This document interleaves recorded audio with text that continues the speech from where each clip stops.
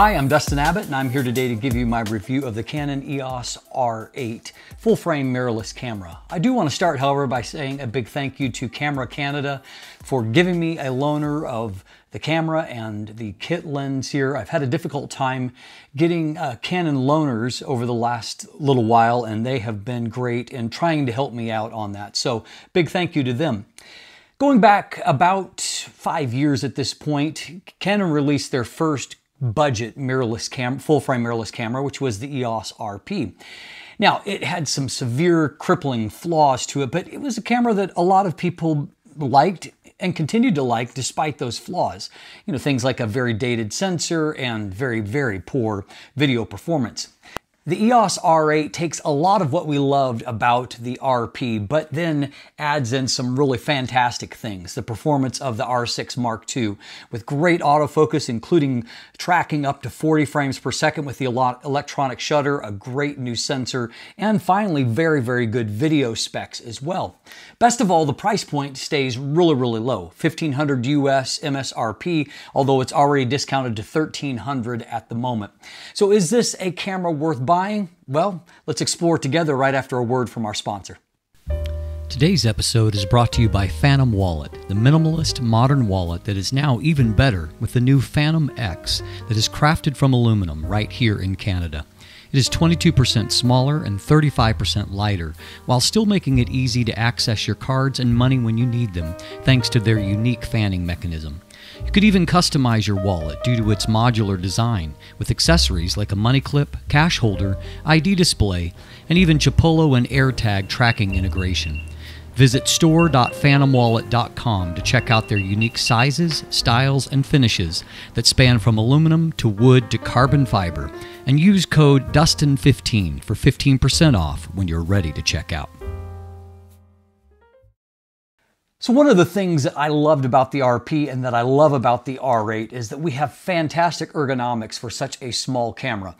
I'm really surprised at how well in this compact body, my hand actually fits on the grip. Even though I have bigger hands and a lot of similar models, I end up having to put my pinky somewhere else. There's actually just enough room that I can fit everything on there, and the camera actually feels comfortable in my hand. And I will note that one thing that Canon has done really well that Sony has not is the camera body is wide enough to where you can put your fingers around that grip and still have room to where your knuckles are not hitting against the barrel of the lens that you have attached. So great job there on the basic ergonomics of the camera. It's something that feels great in the hand. And I just find, as someone who uses and reviews a lot of cameras, when a camera feels great in your hand, it does change your perception of the camera itself. So kudos to Canon for doing a great job with ergonomics. The weight here is just a pound or 461 grams, even with the battery and the memory card included. And basically, if you're familiar with the overall layout of the EOS RP, you're going to be pretty familiar with this camera as well. Now, as far as the specifications, we have a viewfinder here that is only so-so, 2.36 million dots. Canon's viewfinders are fairly good, I find, but that's not an amazing amount of resolution, and certainly there are competitors with higher resolution, though I will note that cameras like Sony's A7C or A7C Mark II, they're no better when it comes to the viewfinder. Now, what we don't have that we have in a lot of Canon's higher models is the ability for the shutter blades to come down to protect the sensor from dust. But I find that this camera compensates by being really aggressive with its cleaning. Not just a cleaning cycle when you shut the camera down, but if you take a lens off or you put the lens back on, you will hear that cleaning mechanism doing its vibrations to help to keep the shutter clean. Seems to be doing the job. I didn't notice any issues with dust along the way. Now, while the viewfinder is a bit under-spec'd, the LCD screen back here is actually really fantastic. We have the typical very angled type screen. It is 3 inches, so you could put it in a lot of different positions, but Canon still remains pretty much tops in the business when it comes to the actual touchscreen capabilities. They're responsive. I find that the menu is just really designed well for navigation with touch, and so touch integration really helps a lot.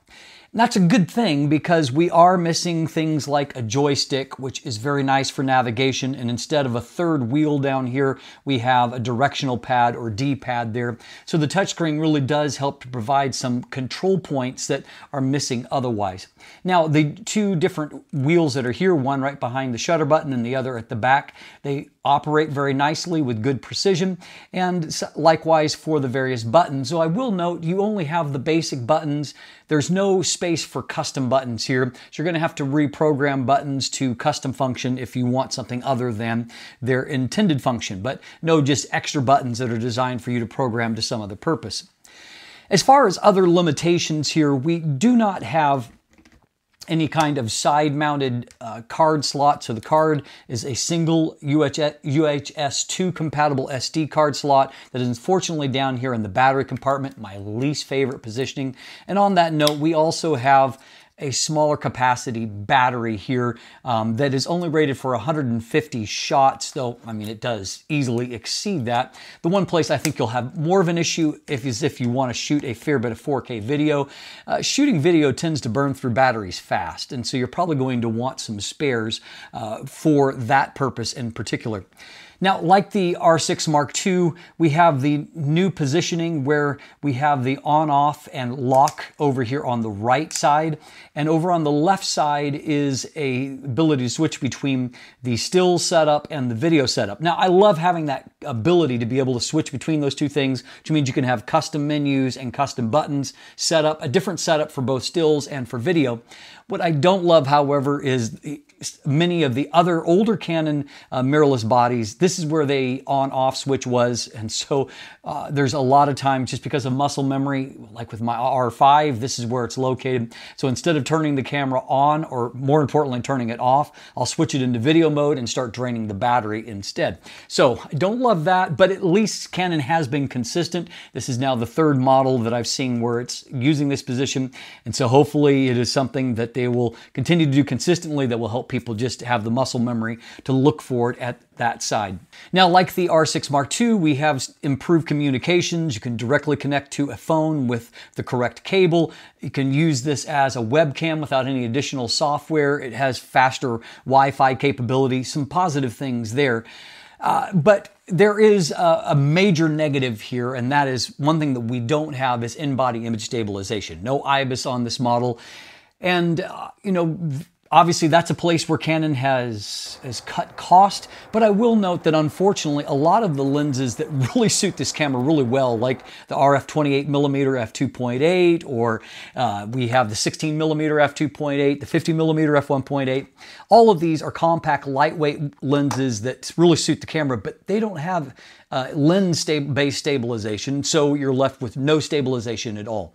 So that is obviously going to be a factor for some people. Now, there is a kit lens that you can purchase with the camera, and it is the 24 to 50mm. This is an f4.5 to 6.3. It does have image stabilization. It's not a fantastic lens. It's okay. However, it is only an additional $200, and it does allow you to get that stabilization for shooting video, for example. And so you might want to consider that. I have one other kind of, more minuscule complaint, and that is that we continue to have a micro HDMI output. That's just not, it's a fairly flimsy way to exit with a fairly heavy-duty HDMI cable. I don't love that, but again, it's a cheap camera, so not necessarily a big deal. The biggest issue, though, with Canon in general that I do have to mention is the fact that this remains a completely closed platform. So I lamented the fact, I mentioned a few lenses that work well on it, but, as I kind of rack my brain at all of the reasonably priced, prime lenses that you could buy to go to this camera, there is a total of maybe 6 or 7 that I can come up with, whereas if I'm doing the same kind of mental math for Sony, I can go 30 to 40 lenses very easily with a higher level of performance than basically almost all that's available here. So, that remains a serious factor. I will note, if you're one of the lucky ones that managed to grab a couple of the early Samyang RF lenses before Canon shut them down, the 14mm f2.8 and the 85mm f1.4 do still work here. So, fingers crossed that stays the case with future models and future firmware updates, but at the moment I can report that they still work.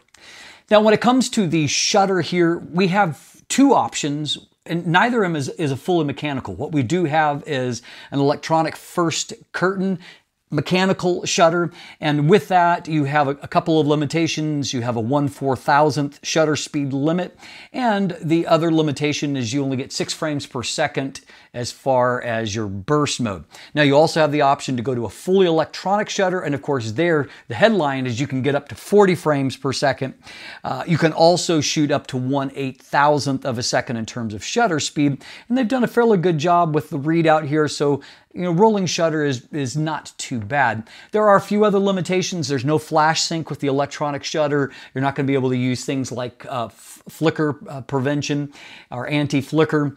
And then your other limitation is that instead of a 14-bit conversion of the raw files, it's a 12-bit. I don't know that you'll actually notice that, but just note that there is some give and take with both of those options. Now, if you're using the electronic front curtain shutter here, you're going to have basically no buffer limitations with that because it's shooting slow enough that the camera has plenty of time to clear the buffer. But if you're using the fully electronic shutter and 40 frames per second, your limitation is 56 full-size RAWs. But if you go to C-RAW or the compressed RAW option, which by the way is a great option on these cameras, it's very, very clean, very, very good technology, uses little space, and as a byproduct, that increases up to about 100 shots before the buffer fills. And by the way, I shot at least that shooting both compressed RAW and JPEG, and I never ran into a buffer limit. And so I think that that's really not bad for a camera at this level. And also you have the option to do their raw burst mode, which does a little bit of pre-recording, I believe at 30 frames per second for a half second before you actually fully depress the shutter. So make sure that you don't miss the moment in capturing the action. So very, very useful. And as we're going to see as we shift towards talking about autofocus, autofocus is incredibly impressive for a budget camera. I don't think there's any budget camera that is competing with the actual autofocus system that's in this camera, because it's inherited from the R6 Mark II, which is inherited from the top-of-the-line sports camera R3. So this is an incredible, basically 100% shutter covering, and I found that tracking is just effortless. It does an incredible job of tracking, and in this burst of Nala, this is all at 40 frames per second. She's moving fast, and if you've been watching my reviews, you know that this is a difficult target for a lot of cameras. I was just shooting with the RF 24-105 f4 LIS. Every frame is perfectly in focus, and over just a few seconds I shot nearly 100 shots in that burst, and it's just effortless. And so, incredible, incredible autofocus. I loved it as for portraits, and I shot a number of portraits, including with that forbidden Samyang 85mm f1.4, and it was beautiful for that. Got really, really great results, and so just fantastic for that. One of the things I love about Canon that I wish Sony would adopt is that they have an auto mode for subject detection that actually works really, really well. And so instead of continually having to worry to make sure that you have it in the proper mode to make sure that you're getting the proper tracking, you can just set it in that auto mode and it just seems to work. And so I could switch from subject to subject to subject, and it just focused as it should. Really, really fantastic. I found it also to be a very effective autofocus system in low light. They claim it's down to a -6.5 EV. That's if you're shooting with an f1.2 lens. But even with lesser lenses, I found that the focus system remains really responsive in low light situations. Very, very good. And the RP had terrible, terrible video autofocus. That is not at all the case here. The focus for video is fantastic. It utilizes the same focus system, same subject detection, and it does a brilliant job. So bottom line is that this is a top-notch, top-of-the-heap focus system for this class of camera. And I'm actually shocked by how little it's watered down compared to some of the higher-end models. This is great. It made the camera a lot of fun to use. Now, on the video side of things, this is another huge area of upgrade relative to their previous compact body, full-frame budget camera. Now we have up to 4K 60, and that is with 6K oversampling. That's full sensor readout, no crop factor. that means that the footage looks really, really fantastic from this. I'm very impressed by how clean it looks. There is an APS-C mode available, which will allow you to use crop sensor lenses, for example. And obviously that's going to be much more useful for video than it is for stills when you're talking about just a 24 megapixel sensor. And so, I mean, that gets you something like 8 megapixels, I think, or maybe just a hair more than that when it comes to stills mode. But for video, it's fine. And so it does allow you to give you more options as far as the lenses that you can use. It also, despite having this compact body, it does a fairly good job with heat dissipation. And so, you know, there's a limit at 4K 60 where Canon estimates you'll get about 30 minutes before you run into any heating issues. But if you're shooting at 4K 30, that jumps up to 2 hours. So not a huge limiting factor there. There is no basic recording limit, but obviously that there's going to be the practical of either the battery or the heating that's going to keep you from recording, you know, endlessly.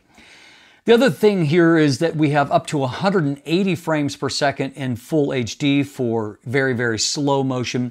We also are included here things like C-Log3, HDR, PQ. I mean, this is really, really great video specs when you consider where Canon was a few years ago, very, very miserly in putting, you know, anything that might endanger their cine lineup of bodies. They've seemed to have relaxed all of that.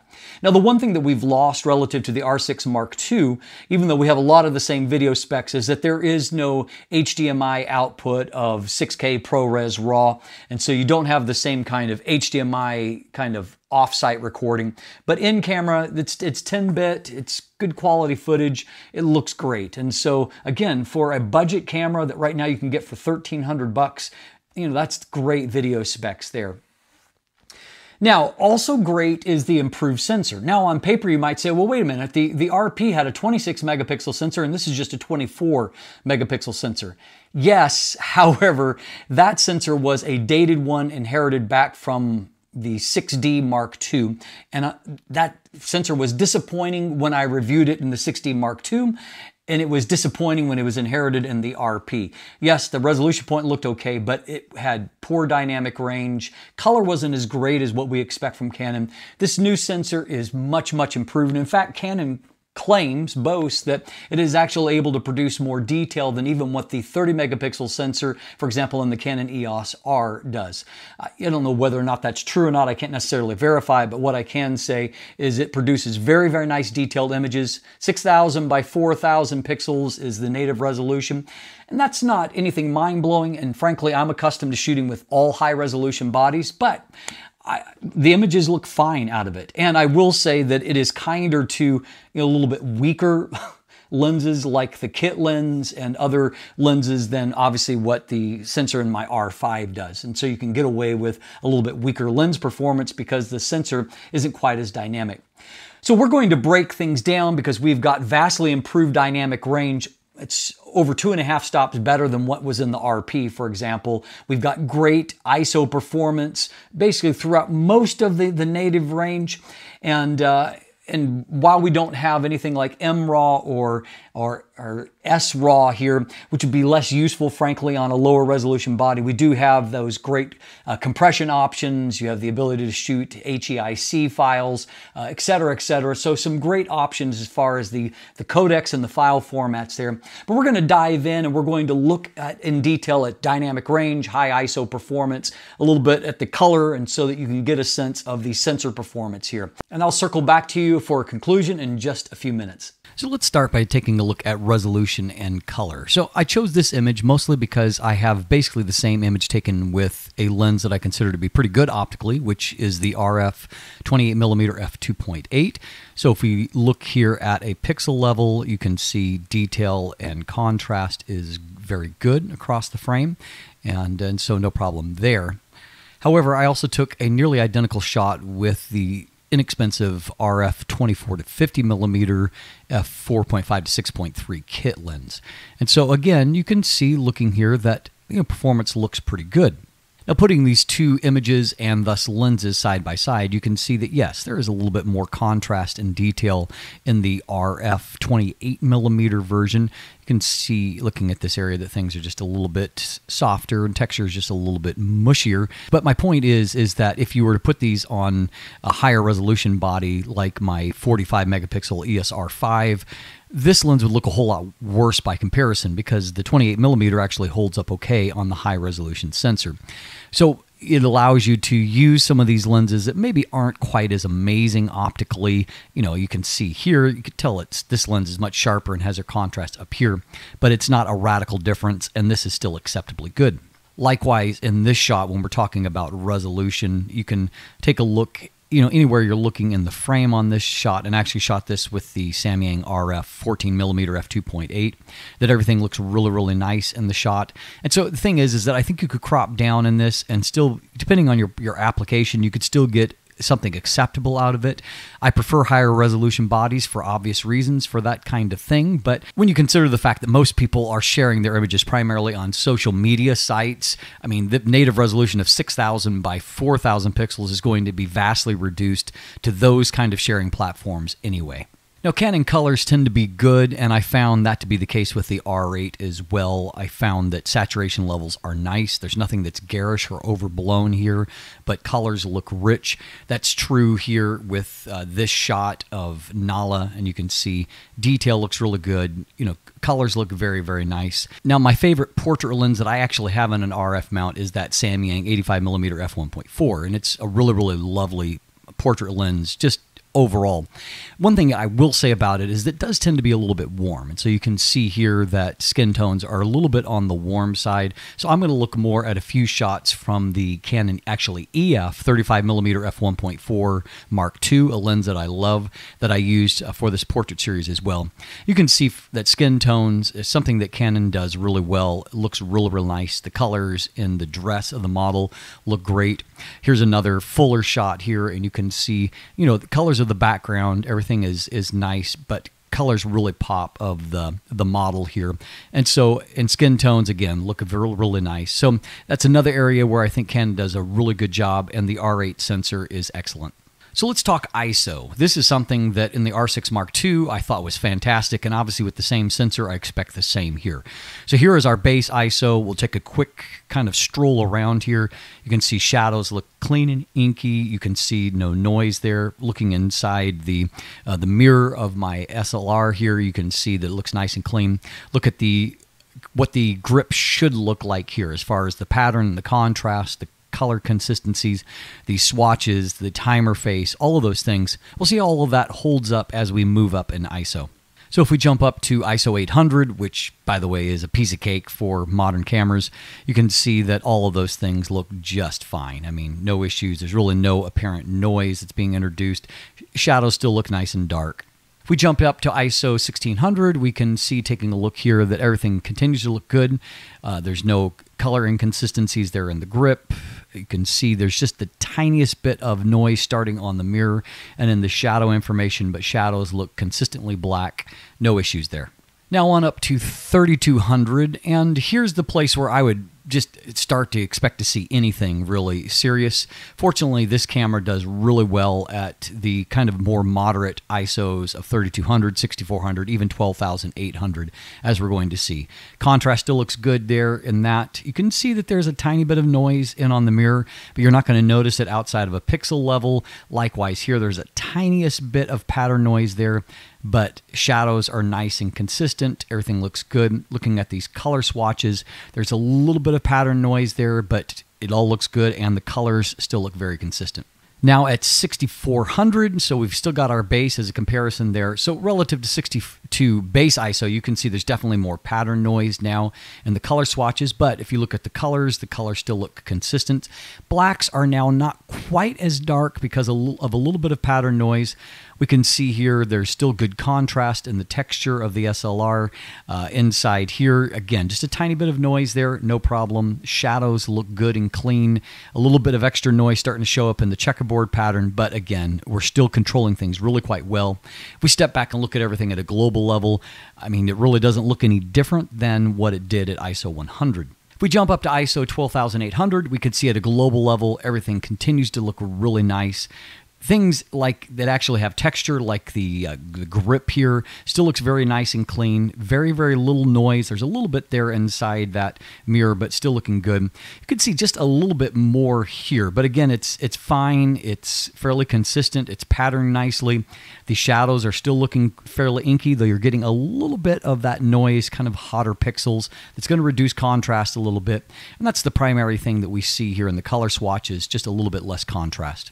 Now, by the time you get to ISO 25600, you're starting to get into seriously high ISO territory. And again, if you're looking at a global level, really not much to be concerned about. Again, shadows are not quite as inky, and if we punch in at a pixel level, 100%, you can see that now the noise is starting to look rougher.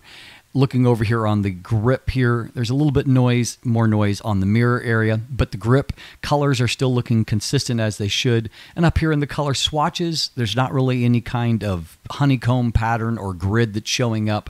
So far, so good, really. Now, if we compare 25600 to the next full stop, which is ISO 51200, you can see that there's quite a bit of contrast that is lost during that process. And so now, whereas we still had a pretty dark background, inky background, here you can see that there is a little bit of a kind of grid pattern starting up, much more noise showing there. And if we look down here, just you can tell contrast is starting to be lost due to the amount of noise that's there. At the same time, looking at it globally, you could use that image, certainly on social media sharing levels, it would look just fine.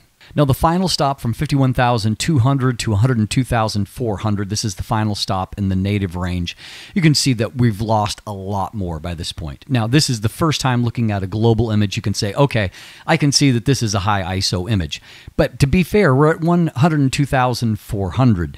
And so I think that you should avoid this in most situations. But this at 51,200, yeah, I think you could still use that. Let me give you some examples.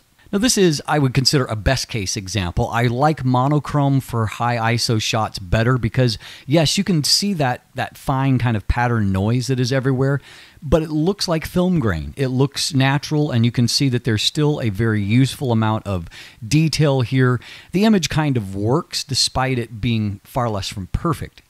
More imperfect is a shot like this. And so in both of these shots, I shot them in nearly dark rooms. There's just a little bit of light from a crack in the door that's bleeding in here. You can see that obviously on a positive note, focus was still really good. So there's detail there. But now you can see in this image what should have been a uniform background. You can see that it's got some noise going on there. And so a less than perfect result in that regard. So the final thing we'll look at here is dynamic range. So we're going to start by taking a look at underexposure and then trying to recover shadows. So here we're starting at a 3-stop of underexposure. You can see the original shot, what it looked like here. I've added 3 stops of exposure back in Lightroom in post. And so we're kind of looking for some of those same things that tend to be noisy at high ISO, color splotches, extra noise. You can see that recovering the shadow information is really, really clean. At this level, it's coming back without any kind of issues at all. Now, if we jump up to 4 stops here, you can see that everything's starting to get really, really crushed, but you can see it recovers nicely with good-looking contrast, nice, clean-looking results. Looking through this zone here, there is, I think, just the beginnings of a little bit of color noise, but it is so faint you really can't see it. Very, very little pattern noise inside there. And again, this is still looking really, really clean down here. And if you look at the image as a whole, it's very, very good. Finally, at 5 stops of underexposure, that's a lot. And so as you can see here, it's recovering still really, really nicely. If we jump in here, you can see there's just a little bit of some color blotching there. We're kind of finding the limit at this point, though it's not a hard limit. You can see that, yes, there is more noise. I also find that some of the textures are maybe not as crisp because the camera is doing a little bit of smoothing to kind of correct. But overall, I think this is still a really good performance. Very few hot pixels in this area. And I don't think that the detail is quite as good, but again, it's still a usable image. So if we go the other direction here at 2 stops of overexposure, you can see that in the original image, there's different color swatches where the colors have bled out. The texture color in the surface of the SLR, or excuse me, of this timer, it has been lost. And likewise here in the spine of this book and some of these things, there's colors that have become blown out. You can see in the recovery though, reducing that exposure by 2 stops, everything globally looks really good. Colors back in the timer face, these color swatches, the color has been kind of returned there. And if we jump in and we look at areas that could be hot spots that would be blown out, they've been recovered and the textures are all back as they should be there. That's true over here as well. You can see the areas that were kind of blown out here. They have been brought back. Likewise along there, color has been restored. If we look down here at the spine of this book, you can see that it was starting to look blown out and the black levels were gone essentially. You can see that all that has bounced back just fine. We find the limit at 3 stops of overexposure. You can see that there is things that are not recovered on the timer face. It's not a consistent pattern anymore. Some of the color swatches are not fully back. For this yellow, for example, it's back along the edges, but not quite in the center. So things have been lost there. And likewise here, if we jump in and we look at a few of like the hot spot areas, say on the face of the Pentax here, you can see that not all of those textures are back here and here. Looking down at the spine of this book, you can see it has kind of like a washed out kind of look where it hasn't really recovered the proper contrast there. And is basically always the case at 4 stops, it's just a mess. You can see that contrast is not recovered. The image has an odd look to it. It's just not right. And so there's definitely a little bit more limits on the upper end when recovering highlights than there is on the underexposed or shadow end. So if you're going to want to bias an image in any direction, a little bit of underexposure is easier to recover for, leaving you more room in the highlights. I found for real-world use, there was plenty of dynamic range. You can see in this shot that I was able to bring back the amount of detail I wanted here in the trees and in the shadow areas. You can see at the same time, however, I've been able to bring a little bit more color back into the sky. The blues are a little bit richer, and so it's great. You can see some of these clouds like here and here that were almost lost, kind of blown out here, that have been recovered. And so for landscape type images, I found that there was good dynamic range for doing that. And then of course for other type images, say portraits, you can recover plenty in the shadows to be able to edit to taste. And so it is doing the job that I want. And according to Photons to Photos, it's ranked at about right under 11.6 stops of dynamic range, which is certainly very competitive with all of the cameras pretty much in this class. So in conclusion, this is a budget camera that frankly is a lot of fun to use. I really enjoyed using the camera, actually far more than what I expected. I had relatively low expectations, and the camera exceeded my expectations. It has a great sensor and it has a brilliant autofocus system. The fact that it feels good in the hand, it's small and it's lightweight, easy to throw into a bag, it made it a lot of fun to use. It is held back, I think, above all by the lack of in-body image stabilization and a lack of lenses available in RF mount at this point. And you can say, well, you can use a lot of EF lenses via adapter. That's true, but other systems don't require you to do that. Other systems have a lot more options because they've opened up to, other brands, Sigma, Tamron, Viltrox, Samyang, etc., etc. And so I'm really, really looking forward to the day when Canon does the same. At the same time, however, I don't want to diminish how much I enjoyed the camera. I enjoyed using it a lot. I predict it will sell a lot for Canon because it allows an alternative. Typically at this price point, you're looking at an APS-C camera, and there's a lot of people going to say, hey, I can get a full frame for that same price. Yes, you can, and it happens to be a great camera. I'm Dustin Abbott, and if you want more information, you can look at my full text review that's linked in the description. Buying links there as well. As always, thanks for watching. Have a great day, and let the light in.